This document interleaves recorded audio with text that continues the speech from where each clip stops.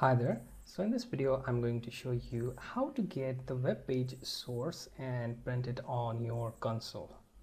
So we are going to use Selenium C# for this. So create one Selenium C# project, console project, and first thing to do, call for using openqa.selenium.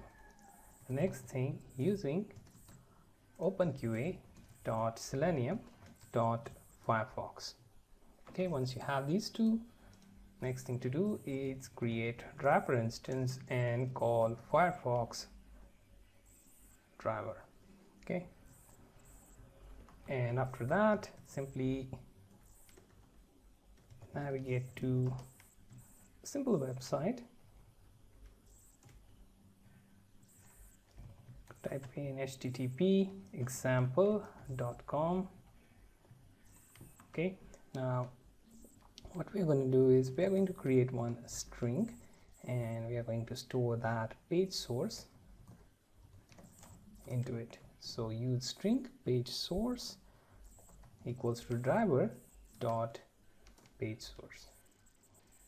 Okay, and now I'm going to use console dot write line, and here I'm going to use page source, and then I'm going to pause output on console using console.read method. Okay, that's it. Save your program and execute it.